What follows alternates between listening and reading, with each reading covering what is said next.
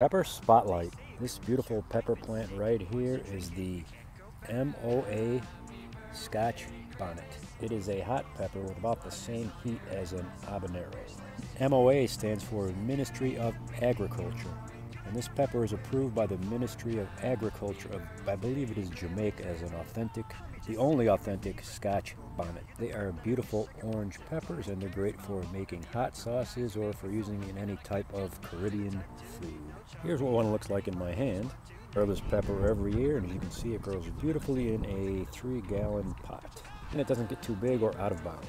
Really great pepper to grow. Gardening upon content, do me a favor and click that subscribe button. Thanks for watching, everyone.